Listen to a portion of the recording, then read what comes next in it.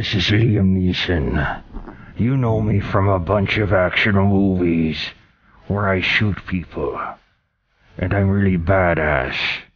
But the best movie I ever did was Love Actually. Thinking about that movie right now is making me weep like a little baby. What also makes me weep is knowing that Mike's Daily Podcast, which is completely independently created and produced, has to fight against podcasts that are more popular, that are produced by big corporations and networks, and some even lifted right off of radio stations. I'm looking square at you, ESPN, and NPR, and other things that have a bunch of letters. Do you know that big-name podcast players like iTunes and Stitcher show only podcasts that pay for advertising, or who have big names on them from TV and film? Yes, I am such a person. Please do what you can to support those guys that drive carriages around New York with the horses and everything. They treat those horses really well. And support independent podcasters like Mike Matthews. Here's his show now, Mike's Daily Podcast. This show is clean, pretty much. Mike's Daily Podcast. God only knows where I'd be without you, Liam Neeson. Episode 822. Hello, it's Mike Matthews broadcasting from the last place on earth located somewhere in Podcastro Valley, California. Today, the finale of my Intune interview with the San Francisco band Great Highway. Plus, we hear from Benita, the Disgruntled Fiddle Player, the Brewmaster, and Proctor Gamble, that huge company that used to have a satanic logo. Mike's Daily Podcast. They want to sell off some of their big brand names. I want to buy a bounty so I can be the quicker picker-upper when I walk my dog, don't you know? Mike's Daily Podcast. And on the last show, Floyd, the floor man, and John Deere, the engineer, tried to get me to rip off my shirt, but I declined. People that like my bare torso have a taste that's refined. That all got started by the Marvel superhero films having their male stars show off their huge pecs that stand still. And that's about what we're doing here. Mike's Daily Podcast. Because I'm asking myself, what am I doing here? It's a beautiful day outside here in California, the Bay Area. It's so nice. Mike's on a Saturday. Daily What am I doing in here? Podcast. There's no windows in the last place on earth. Yeah! So how did... Oh, wow, there is a window. And it's broken. And I have to pay for that. Damn.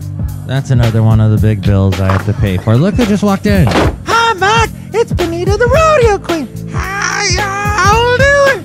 And it's a disgruntled fiddle player, tell you what. What? You know what, Mike? I think that you have money to pay for a broken window. Because didn't you get an economic stimulus because of the gas prices dropping? Yeah, but they're going back up again. So, we had a big economic stimulus, when Bush was president, he tried to get the economy going. And then the gas companies, not by any fault of their own, decided that gas prices needed to go down, so that helped us out. But there's another type of stimulus I found interesting. Look who else just walked in. Hi, Mike. I make the root beer. I'm the brewmaster. Oh, boy. Brewmaster, I can't wait to try your root beer. Yeah. We always do this banter back and forth. It's a back and forth banter. That's why I made back and forth banter root beer. Oh, wow, that's an interesting looking root beer. It looks good. It's artisanal. You made it, so. I'm drinking it through a straw. Very nice. It's good. It's robust. I like it. Are there coffee grounds in it? Yeah, sure. There wouldn't be, avocado peels in there, would there? Yeah, okay. Did you take whatever was in my compost bin and just put it in your root beer? Whatever, hi. Oh, Brewmaster. He makes me so angry. Oh, thank you. Thank you, 1950s Audience, studio audience. You're all dead now, right? No, that's mean. They're probably still alive. Hey! I hope they are. Hey! I found out something interesting. I like the TV show Marin. Why wouldn't I? It's about a guy that does podcasts, and he constantly gets criticized by people. What? You do a podcast? What's that? You don't make any money, do you? Oh, I love it. I'm hooked. It's on Netflix now, and I'm checking him out. Andy Kindler was on. He's one of my favorite comedians. He is so funny. I actually interviewed a guy who worked on a podcast that interviewed Andy Kindler, so I feel like I've interviewed Andy Kindler, but I haven't. How about that Liam Neeson at the beginning of the show? Wasn't that awesome? Yeah. This is a very well-produced podcast, so you should vote for it for the Podcast Awards. That link you can find at mikesdailypodcast.com, or just go to Podcast Awards and .com and vote for us for Best Produced category. That'd be very nice of you. Economic stimulus. That's right. We were talking about stimuli. Mark, don't say that word. That sounds dirty. Stimuli. Okay, it's dirty. Now, why would you say that? Mark, everything's dirty to him since I forced him to go see 50 Shades of Grey. That was the biggest movie of the weekend last weekend, so what'd you think of it, Brewmaster? I mean, Disgruntled Fiddle Player. What? What? Who are you talking to? We're both standing here. How about you, Brewmaster? I saw it, and I was stimulated. Okay, and how about you, Disgruntled Fiddle Player? Ditto. And I also say that because I'm a fan of Rush Limbaugh. Okay, well, you know what? I think what we learned today is that what we did get a different type of stimulus over the years, and nobody realized it. Nobody's pointed it out until this moment, and that is we got space stimulus. That's right. Who broke another window? I didn't know we had another window. Who broke that?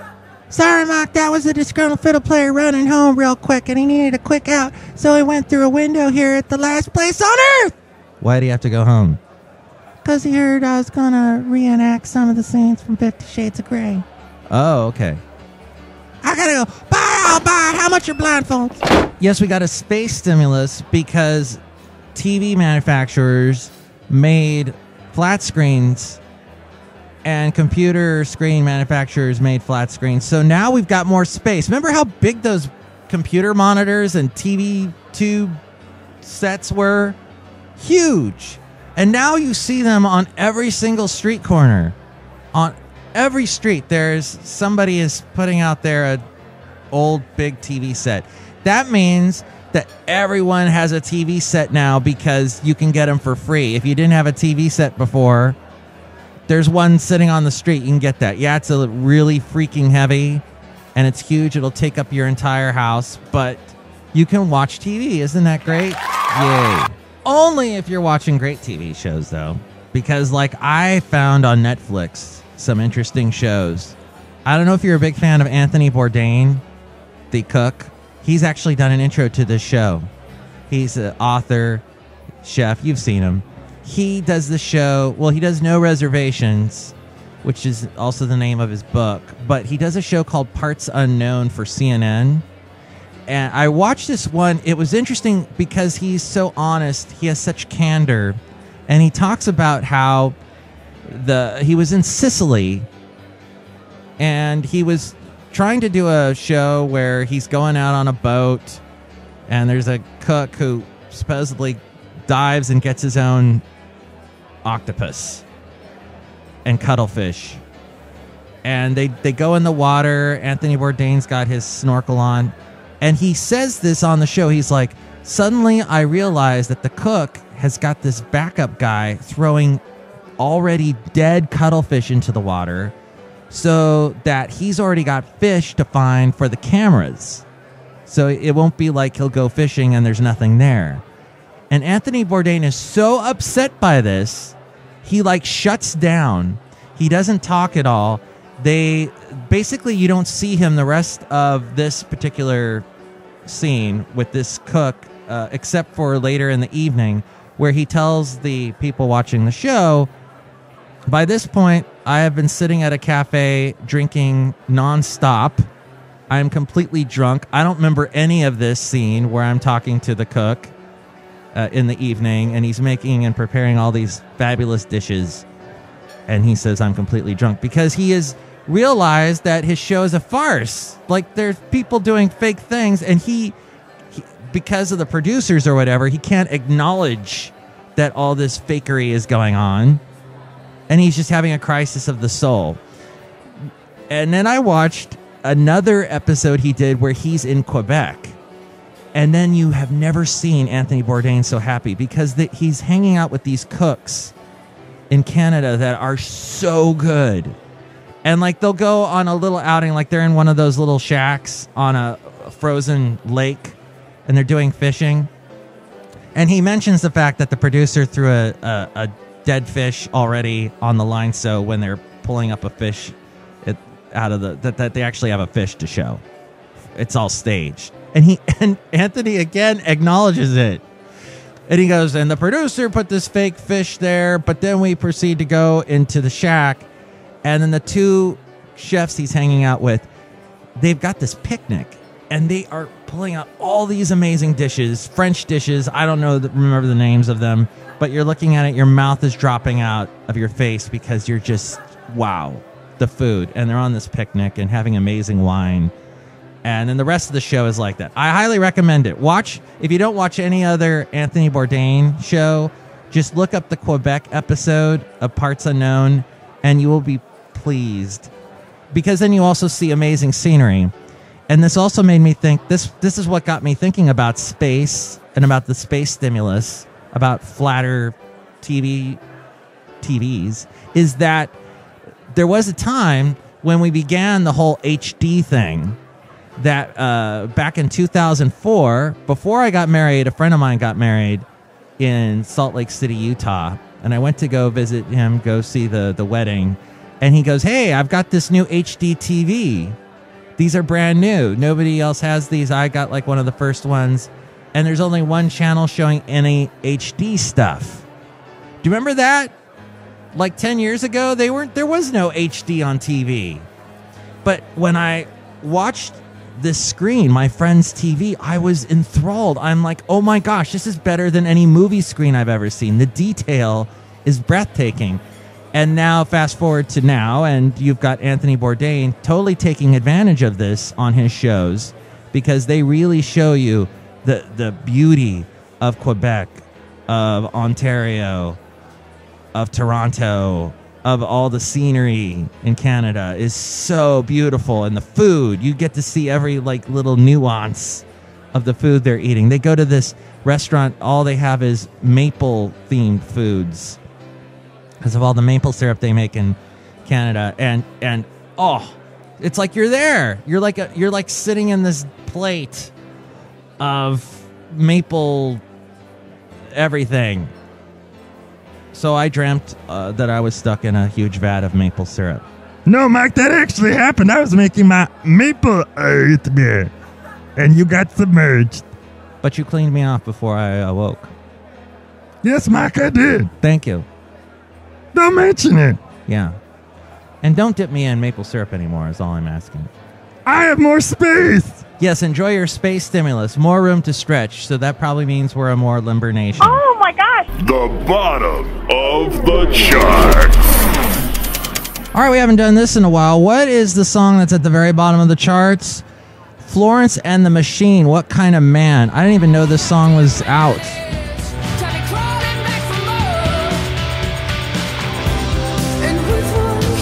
Wow. All right, the video is very 50 Shades of Grey. New Florence and the Machine. Wow, what a surprise. Okay, there we go, the bottom of the charts. And it appears that Procter Gamble is at the bottom of the charts lately. Why? Well, you know, P&G, Procter & Gamble, they are a major distributor of consumer goods, and their brands are well, they're some of the most recognized in the world. They've got Bounty, Pampers, Duracell, Gillette. But they have gotten so big that they need to divest some of their diversity to streamline profits. And as such, they're selling some of their brands. This according to PiercePioneer.com. Actually, they're selling at least 100 of their least profitable brands. Their chief executive says, we get in trouble when we don't start with the consumer, and some of the time we get in trouble because we chase competitors, and some of the time we get in trouble because we chase whatever the latest thing is in the trade or with customers, and we have to stay single-mindedly focused on consumers. He says we have to understand the different consumer needs and wants. We have to nail it with the brand promise. And he says the businesses we're exiting are not bad businesses, most simply do not play to our strengths. Regarding the selected brands, they will discontinue, sell, or consolidate. He says, I hope in July we'll be able to turn all the cards over, or most of the cards over. We have a lot of interest in the assets that we're going to ultimately dispose of, assuming we get the value creation we want. And I'm so glad I don't do a business podcast, because that made no sense to me. But what do you think about all that? Email me, mikesdailypodcast@gmail.com. What do you think of Florence and the Machine's new album, and the Space Stimulus, and 50 Shades of Grey, and Proctor Gamble's satanic logo? mikesdailypodcast@gmail.com. We read your comments on the section emails from email. Also email me there if you'd like to be a guest on the show, or if you'd like to sponsor the show. mikesdailypodcast@gmail.com. And check out the website, mikesdailypodcast.com, with links to where to listen to us on iTunes. You can subscribe to this show there and rate and comment on the show on iTunes. If you do that, more people find out about us. We're also on YouTube, SoundCloud, TuneIn with the TuneIn app, Stitcher, the Stitcher app, Podomatic, Mixcloud, Spreaker. All those people have apps. And you can tell your friends about the show through Facebook, like the Facebook page that we have. And when I post a new show, share that with your friends, and more people find out about us. It helps us out. We're also on Twitter, Instagram, Yelp, and Tumblr. Links to all those at mikesdailypodcast.com. And the Amazon link, if you need to buy anything on Amazon, go through that first. And that helps us out if you go through mikesdailypodcast.com first. And you can also find the blog Daily Podcast picture and all my past interviews at mikesdailypodcast.com. Speaking of interviews, Into an interview. I'm talking to Jason Hunter and Sarah Morgan of Great Highway. I don't know why I'm talking like this. I just suddenly decided I'm going to sound like this for the rest of the show. So there we go. You may choose whatever voice you would like to do for the rest of the show, Sarah and Jason. So we're talking on Skype. They are all the way over in Berkeley, which is probably like a 30-minute drive from here. So we're not that far away. Maybe next time we can be in person when we're interviewing. But tell me, what is it like doing, what's the San Francisco music scene like, and the music scene here in the Bay Area for you guys? What's it seem like to you? Well, there are a lot of awesome bands. I mean, if you're here even for a short time playing gigs, it's like, it's really inspiring and overwhelming, like how many hundreds of bands there are that are doing similar stuff and really like kicking ass. And we're actually part of this really awesome group called Balanced Breakfast, which is a fairly new thing.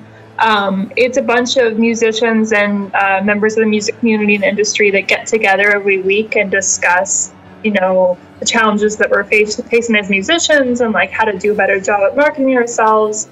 And it's really cool to see that kind of community springing up and everybody kind of joining together to have it be a team effort as opposed to a competition. So we've noticed there's a lot of groups doing awesome things with electronic music, really fusing different styles. And that's exciting to feel like there's a lot to live up to, that, you know, you can't just be good in San Francisco, you have to be great. And so it's really good motivation for us. So you're like it's like a community, and you're working together, and it's everybody's sort of supporting each other. Yeah, and definitely I don't think that's always been the case. I mean, I've been in this scene for about 4 or 5 years, and I would say a few years ago that wasn't it felt more isolating as an individual band. And I think there are a lot of people moving in the scene trying to change that, which is really great. And how did the name Great Highway come about? It's pretty simple. We basically named it after there's a road all the way on the west end of San Francisco called Great Highway. It's the last road in the city before the ocean. And, we had a couple other names before Great Highway when we were first starting out. We were trying to come up with something that was short and catchy and also kind of iconic to the city, because we really wanted to identify very strongly as a San Francisco-based band. I mean, that was our thing. So, we picked a couple of park names and a couple other landmarks, and nothing really rolled off the tongue as much as Great Highway. Incidentally, that ended up being very briefly the first place that we rehearsed. There was a spot way out on 48th Avenue in Balboa or something. There was a house that we had a temporary bassist who lived there and had a big loft upstairs. That was the first place when we were just kind of acoustic jamming that we would hang out. So it kind of fit the intention of trying to name it after something that was local and landmarky. A place that if you lived in San Francisco, you would know, Great Highway, that's that road out on the west end of town. But if you didn't live here, it's kind of like an inside joke, I guess. Right. What are the other names? I want to know. Oh, man. Oh, really? There were other names? Yeah. We were called Edge Hill for a while, which is a park out in West Portal area. And God, at 5 minutes from now, I'll think of 5 other names we have. But I like Great Highway. There's the windmills. There's the bonfires. Yeah. It's a beautiful area. It's a really nice part of town. It's windy. Yeah, it is windy. You've got the Cliff House, the zoo, all kinds of stuff over. It's a neat place. Yep. All right. Well, what is the appropriate attire to one of your concerts? If I'm going to go dance, should I wear mesh clothing? What should I? You can wear anything you want. Preferably no clothing. It's clothing options. The more naked, the better, I say, right? Yeah. All right. Because we like to do that thing where we pretend like people are naked in the audience, but if you are naked, it's so much easier for us. Well, all right. That's good. That's I can choose my birthday suit. It's very yeah, easy. And when I think of male, female vocalist, dance bands, I think of the Human League and the B-52s. Nice. And Information Society, wait, did I say Lady Antebellum? Maybe not them. That's not a dance. You can't really dance to them. Almost. Animotion. Remember Animotion? You are an obsession. You're my obsession. Yeah. We should do that one. Yeah, we cover that. We'll cover any 80s tune. Really? Yeah, pretty much. For grabs. I want to know what you're thinking. Yeah? Oh, I can't wait. I want to see a show. So tell me about gigs you got coming up. So right now, the one gig we have on the calendar is actually out near your way at the Bistro in Hayward. We'll be playing on Friday, April 3rd at, I believe, 9 p.m. So that's actually our first gig with our new DJ, Meredith. So that should be really fun. I am so there. I am there. Yeah. I am there is where I am. Right. So there. I have actually played the Bistro. I've played their open mic. Oh, that's awesome. We've heard it's fun. On that old dusty piano they have. Oh, cool. I want to play that. Yeah. Oh, that's we can, but there's these trombones hanging on the wall and trumpets and things, and yeah, it's a neat. I love that place. It's cool. Yay! So April 3rd, 9 p.m. in Hayward. Yeah.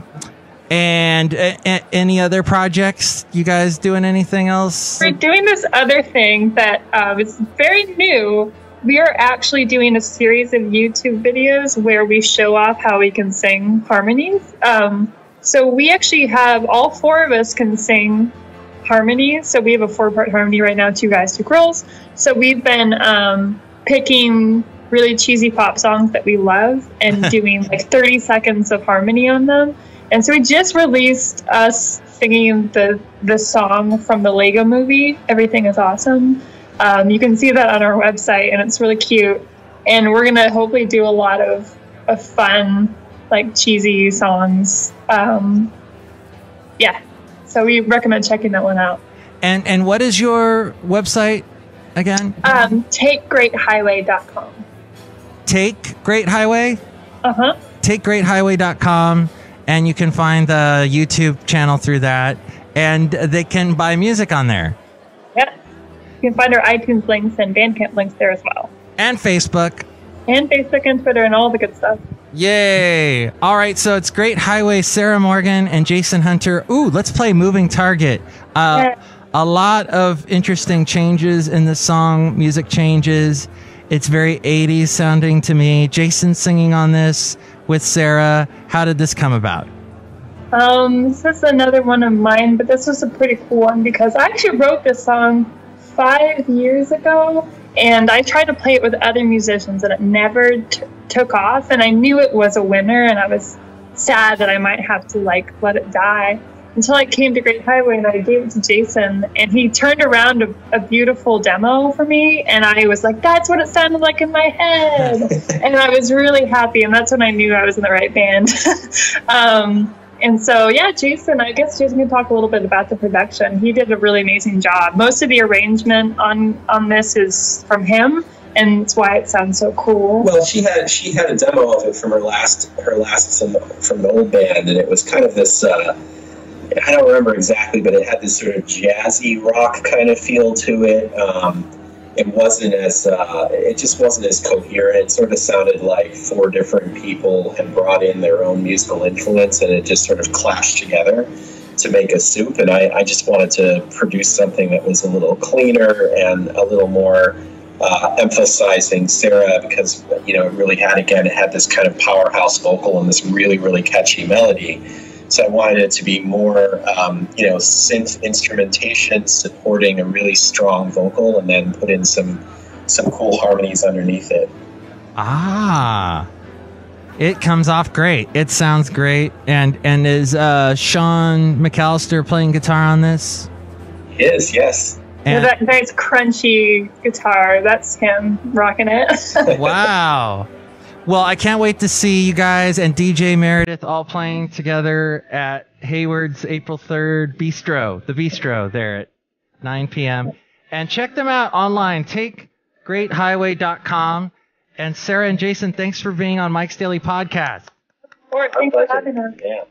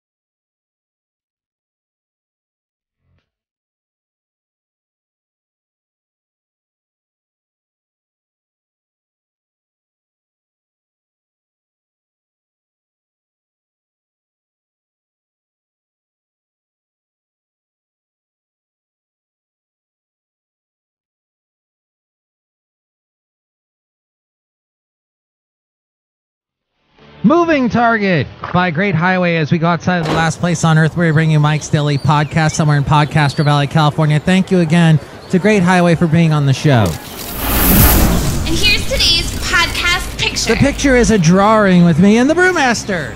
Mac, do we talk about when I slipped you into a bunch of maple syrup in your sleep and almost killed you? No, Brewmaster, we discussed taxes and procrastinating and how actually me working on this podcast right now is helping me to procrastinate. And I have a little saying on the drawing that is a bit of an ode to Douglas Adams. Who's he? Hitchhiker's Guide to the Galaxy. Oh, yeah. I see Benita and the Disgruntled Fiddle Player are nowhere to be seen. They went home. They had to get busy. Right. Next show. It's going to be the return of the much-loved feature called Wow Shuts Wow, where we have some wowing, surprising information, recent news stories that we will bring to you. Plus, we will hear from Madame Rutabaga Valentino and Bison Bentley. Mike's Daily Podcast is written and produced and performed by Mike Matthews. His podcast is super easy to find. Download or listen to his show and read his blog at mikesdailypodcast.com. Email Mike now at mikesdailypodcast@gmail.com. See you tomorrow. Bye!